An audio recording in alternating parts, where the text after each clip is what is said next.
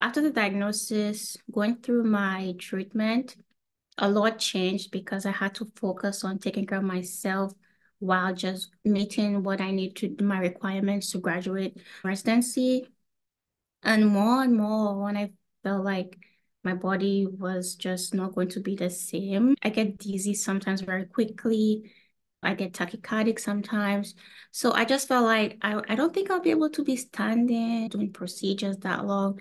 I don't want to be a risk to myself or a patient. And I decided that I will hold off even pursuing anything. And probably it might not be what's best for me anymore. Yes, maybe that's what I wanted. Yes, there's glamour and gold. There's more to life. There's more to life. And that a diagnosis just gave me a chance to, or it opened up a way for me to really just look into life and see what's meaningful to me. It's not just about achieving a point for this. And so I decided to hold off and not apply for the gastroenterology until I had to just find something that will help me to transition into what I wanted to do. Welcome to Life as a Patient Doctor. I'm your host, Dr. Stephanie Moss, navigating life as a patient and a medical doctor. Walk alongside me as I reflect on the challenges and triumphs and lessons I've learned undergoing medical education with invisible disabilities. Join me as I interview other doctors, students, and healthcare workers on their own journeys. Listen to their unique stories on how they balance their health while caring for others in the health profession. Welcome, everyone. Today, I have a very special guest. I am interviewing Dr. Elmarie Alexander, who was born and raised in St. Lucia in the Caribbean. She went to medical school and graduated from Washington University of Health Sciences and completed a residency in internal medicine in New York, completed 1 year and got her board certification. Welcome, Elmarie. Thank you, Stephanie. Thank you so much for having me today. I am so elated to be on this podcast and to dive into my journey. Hopefully, I can have an impact and give some hope to anyone who is in the same experience as me. Yes, I love that. Please tell us a little bit about your journey and your story in medicine. Yeah, sure. So I always like to go back and start with a little of what you said. I was born and raised in St. Lucia, and that is a very small island in the Caribbean. And my medical journey was inspired, or I was aspiring to be a forensic pathologist, actually. And so I never thought that I would be in like bedside teaching or bedside medicine. And my journey was inspired by my dad. He was a police officer during that time, and I was really into investigative work. And I figured maybe pathology and forensic pathology was my route. Being on the Caribbean, there are a lot of offshore medical schools that cater to persons who want to graduate and pursue medicine in the US. And so my island did have a few. I applied and I got accepted to one. It was called Atlantic University School of Medicine. And right after my 2 years of community college, I was accepted and I started my journey. I did 2 years of pre-med and then went into basic sciences and my medical schooling until I was able to pursue my rotations in the States. However, I did have to transfer towards the end of my medical school because of a few issues that came up. But that did not stop my journey. I successfully transferred, and it was during my third and fourth year, maybe before that transfer, that I developed that love and yearning for bedside medicine. I think it was more that instant gratitude of seeing patients who were getting better, feeling well, able to come in sick and leave doing better, that made me gravitate toward practicing internal medicine or just medicine besides pathology. And yeah, that's just a bit of how, like, I would say my journey or my life started in medicine. I love that. What an interesting look on being from the Caribbean, moving to states. What other challenges and or triumphs, of course, that stood out to you during your medical school or even residency career path? Yeah. To answer that question, Stephanie, it's crazy because when we have a goal and we get to that goal, we never realize or know what's to come. Like we always think that after we achieve that goal, it's going to be all roses. And it's just for me and my life, I've had a challenge in every like step. And it's crazy because no journey is a straight road. We have a lot of hills and it's crazy. But I just want to start by saying I would say the fact that I had to transfer was definitely a huge blow during my journey because I never expected it. I was already on that course trying to finish up my steps and apply for my residency until it happened. I would say in the early part of the year of preparing, it took a while to, or it took some time to think about what I would do, try to find another school, try to also juggle me being able to do my steps, interviews. But I was able to apply. I was accepted, thankfully, to a school the year before. So just for a reference, I got accepted in 2018, late 2018, such that I was able to, or I had to repeat a few clinical rotations and then prepared for my other steps, graduated ultimately in September, finished off my rotations and applied for my residency while preparing for my step three at the same time. And so I did that, and that was the first hurdle. And then residency itself and the interviews is definitely challenging too as a foreigner. The currency is not the same. And so we have to think about our limits to how many programs we can apply for, and even the flights, accommodation, because during that time we still had the in-person interviews. That was a bit of a hurdle too, but I just tried to think of the bigger picture and what would be the best in terms of IMG friendly programs to apply to.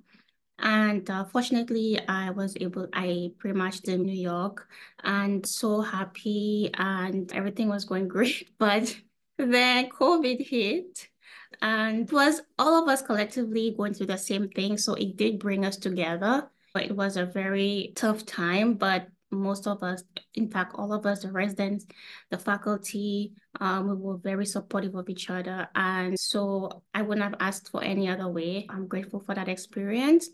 But the penalty, the ultimate and most shocking of it all was that throughout the pandemic, we sometimes neglect ourselves. And I did feel something in my breast earlier in the first part of the pandemic, like 2020. But again, with all what's going, all the what was going, the confusion, the risk of it all, work, because we worked a lot of hours. I really couldn't do much about it until after the pandemic, where I decided, let me just get assessed, do a whole checkup. And after all the tests, we found out that I had breast cancer. And just hearing the news, it was, to be honest, I still don't know how I took it. In one way, it was a hit to me, but on the other hand, I was just so ready to figure out what's next.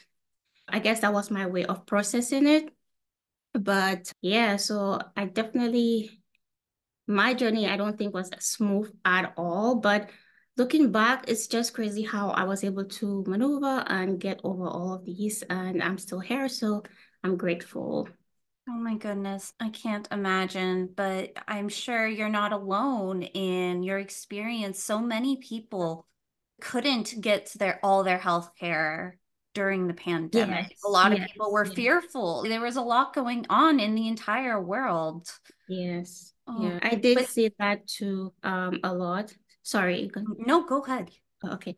I did see that too a lot, even like from a doctor standpoint, when we went back into clinics, because clinics, we didn't really have clinics because of the pandemic. Everyone is home, shelter in place. We would see patients coming in, not just the clinics actually, but to the ER with emergencies that really didn't need to be because they could have been taken care of, hypertensive emergencies or like very severe managed COPD or just like DKA because They weren't able to take care of themselves and just many other emergencies. Looking back, unfortunately. Yeah. Remind me, when did COVID hit in your residency journey? Were you an intern? Yes, I Oh, was. wow. So So you were just fresh on the job. yes, so it was like late 2019. Late 2019, there was like some speculation, but then February, I think between February and March, yes, was when it's really started like escalating. Yep, So you went through all that is internal medicine 3 years? 3 years. So was it pretty much the entire pandemic, your entire residency time? It was really intern year, like I would say half of intern year and half of second year for the most part. Yeah. Wow. So, yeah, but at least 1 year, you would say, because of how the cycle is, July.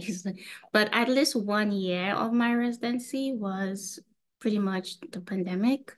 But yeah, My goodness, thank you so much for learning on the run. Like you were really like jumping in and helping so many people. You mentioned that just that difficulty with trying to care for your own health while also taking care of so many yes. people. How is that balance or that challenge? But it was a challenge. Even many of us felt sick. I didn't, thankfully. Unfortunately, some of us fell sick, especially those who catered to the first few patients that came into the hospital during that time. We didn't know what was going on.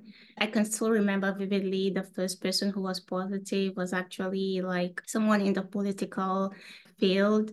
And all of the residents who took an intern who took care of him fell sick. But we were really tired. I would say the biggest thing was tired, but for some reason we pushed through.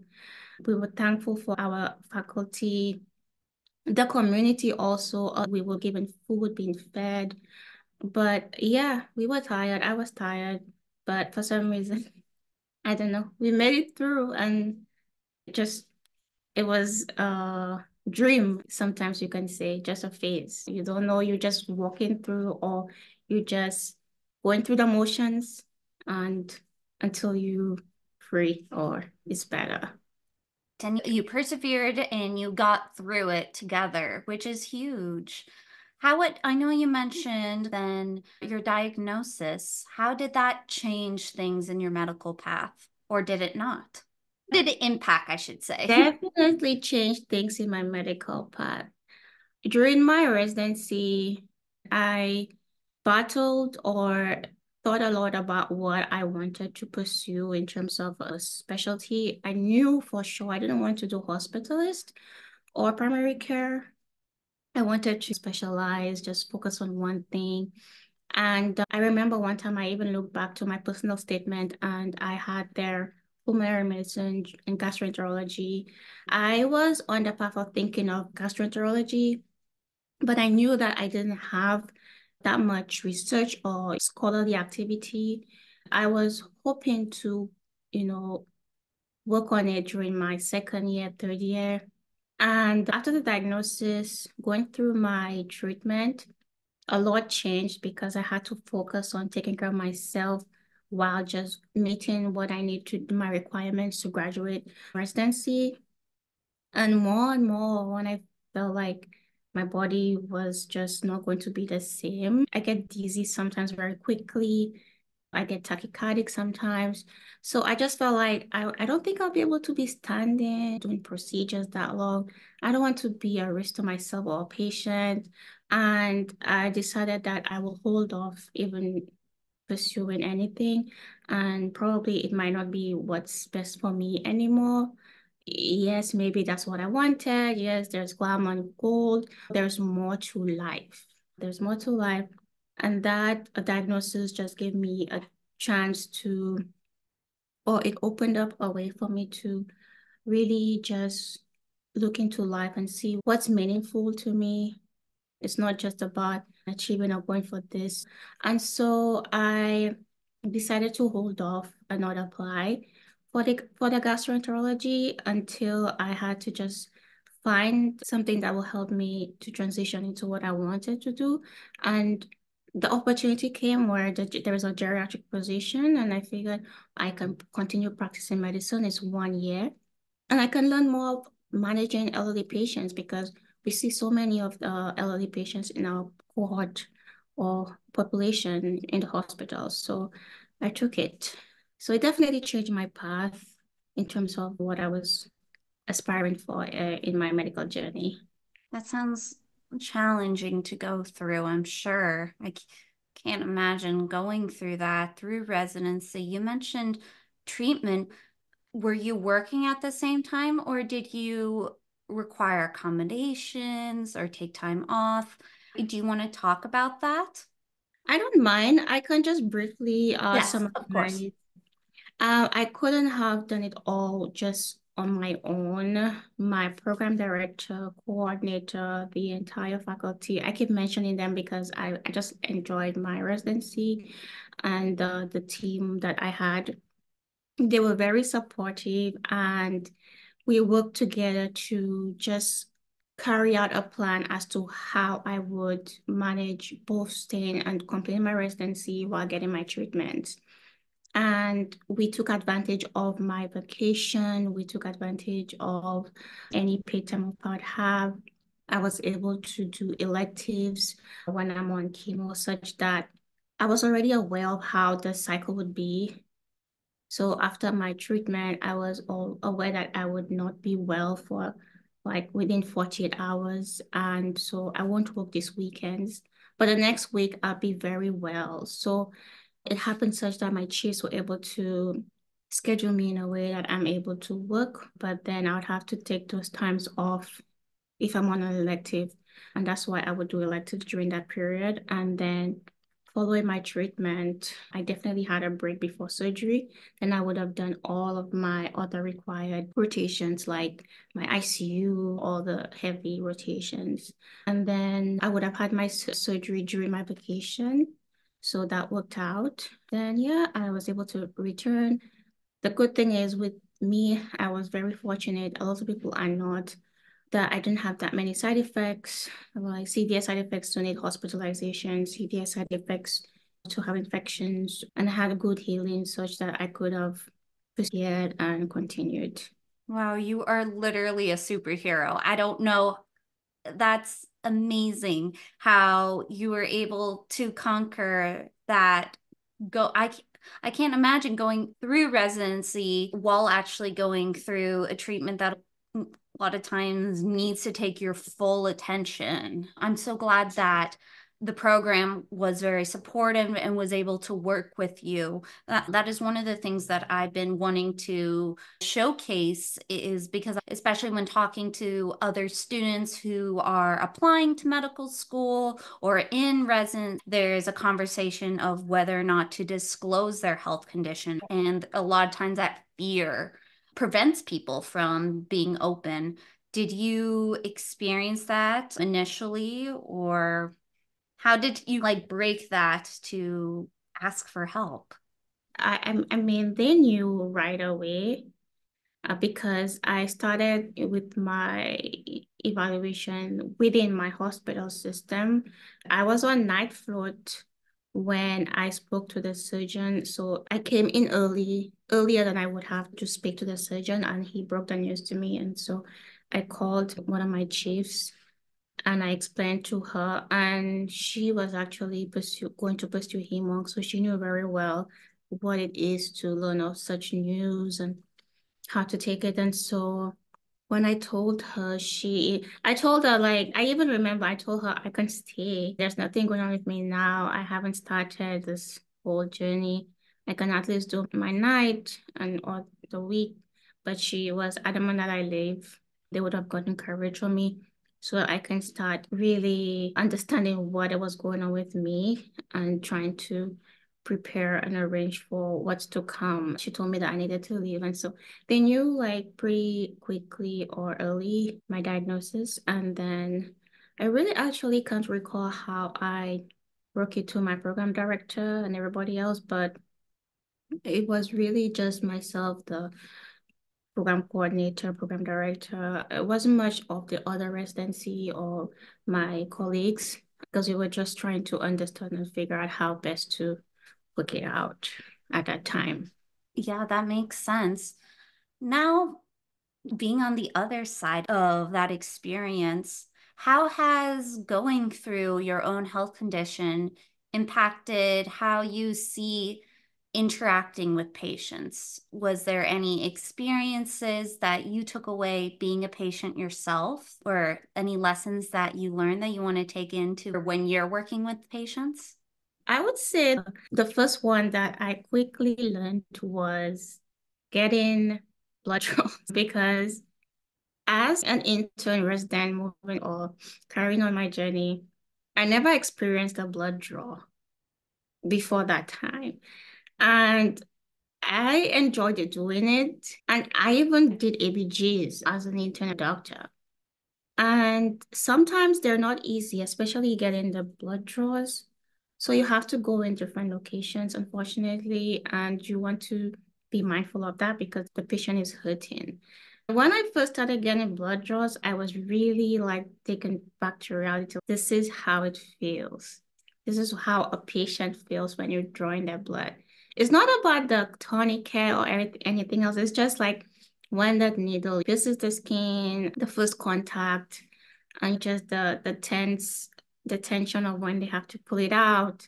So going through that process and experiencing myself, it definitely allowed me to understand what patients go through. And even then, I was like, so if that is so painful, I don't want to feel what an ABG, I don't want to experience an ABG. And so that was one of the experiences or impacts I definitely have now as a patient and relating with my patients being a doctor. And then just in terms of news, breaking bad news, or understanding how a patient internalizes news, especially cancer. Sometimes we, on the other side, seeing the patient or the family that something might be futile, for example, but not understanding what it means to the patient or the family of losing that someone. So it definitely helped me to understand what it's like in terms of being on that other side, like handling news and facing a fear or death and what have you. Yeah, those are all really great specific experiences and topics. Is Mm. there any wisdom that you can partake to me and other health professionals that are still in training? Any learning experiences that you would recommend to us in training? Let me see. I would say just empathy is definitely a big one. Just try to imagine if you're ever going on that tangent of frustration with a patient, for example, just try to imagine they might be feeling, oh, what exactly is bothering them the most in terms of why they're behaving a certain way, or just empathy if they're very hesitant to do something and trying to understand them as much as possible such that you're able to fully assess the situation and just let them know or reassure them that you're trying to do what's best for them and work together with them and getting them healthy or better. Yes, Yeah. empathy. I feel like it is one of the most constant things I hear. Yeah. It seems to be one of the most important aspects of medicine that we sometimes forget is being there for the patient, seeing them as human. Yes. What are your thoughts on breaking stereotypes or promoting diversity, all types of diversity in the medical community? Yes, that is actually a very good question. So I feel like it's important to break stereotypes and it's important to especially promote diversity in the community because we see it all the time. A patient is not just one person, or you will have 10 patients and they're not the same. There's different races, there's different gender identity. The more you have persons who a patient can relate to, the more you will have a better society and community and better health outcomes. So I think that it's important to break those stereotypes and promote diversity in order to have better outcomes, for example. We see it all the time. There's so many papers or studies that come out that highlight health disparities. And there's also so many studies and papers that come out where there might be breakthrough treatments, for example, but then how does it relate to your patient population? Or how is it generalizable? Or how does it relate to that population or race when only 15% is part of the study? As much as we have so many different types of patients, we should have an inclusive and diverse medical community to increase that positive relationship, increase those good health outcomes. I love that. Thank you so much. As we finish off our episode, what final pearls of wisdom or advice do you have for other students or health professions, other people that have disabilities or health conditions? I actually just want to first empathize with anyone who is living with a health condition or just a disability. You did not choose it. If you were to choose, you would never choose it, and it's not your fault. But it doesn't define you. We shouldn't allow others to tell us otherwise or dictate what we want to pursue. Just wanting to be part of like the medical community shows your love, shows your passion for patients and how much we need you in that field. Additionally, you're not the only one. There are many persons before you who have done it and continue to persevere. And so let it be, let's continue. Let's join the community. The more we have, the better to increase that awareness and to also increase that generalizability and relation with our patients too. So just continue the fight, continue to persevere. You'll definitely get there. The mind, the passion is what you have and what you need, and you'll get there. Thank you so much. That was very inspiring, especially I know for me, as I go on to my residency journey, and I know it will be for many other people. So thank you, Dr. Alexander, for being here and sharing your journey all the way from an island in the Caribbean, St. Lucia. You did medical school down there and then came up to the States to do your clinicals. Then you did residency in New York, where you went through COVID. Even through COVID, you didn't give up and you kept being who you are, following your passion, and actually you fell in love with bedside medicine and found that you can really have an impact on patients. It was so heartwarming to hear how you kept going through residency, and even when health challenges, your own health challenges arose, you didn't give up. You just put it as, I've been through other challenges. This is just another challenge, another hump in the road. You kept going. I loved how you talked about your support of your community, of how important it was to help you get through your diagnosis, your treatment, and then keep going. Now you graduated residency, did a fellowship in geriatrics, and then now you're already in another fellowship. Like, that's huge, and that's so inspiring to all of us that are either starting our medical careers or in the midst of it. It is so important to hear these stories. I want to thank you so much for being here and sharing your story. I wanted to also bring it to the audience. Thank you all for tuning in. If this is your first time, I encourage you to share it with just one other person, someone who you think would appreciate this story, because that's how we can really form that community. As Dr. Alexander said, I really loved just the importance of saying you're not alone in your struggle. We all feel it at some point in our life, but it's important to remind ourselves that everyone struggles with something at some point in their life and they're not alone and they can keep going. Is there any way that individuals could contact you or you would like them to contact you? Yes, of course. I am on Instagram actually. I was not for a while, but I recently restarted and you can contact me at Elmarie Alex MD. That is my username. I'm also on Threads, which is a much newer platform, but these are the two most common platforms that I use. I also have a YouTube channel. I recently started it, partly because I wanted to eventually share my story, like just the entire journey of my breast cancer. So you can also check it out if you're going through this journey as well and want some insight. I'm open to anyone who's looking for assistance or advice. Thank you. I love that. What is the name of your YouTube channel? It's also my name, Elmarie Alexander.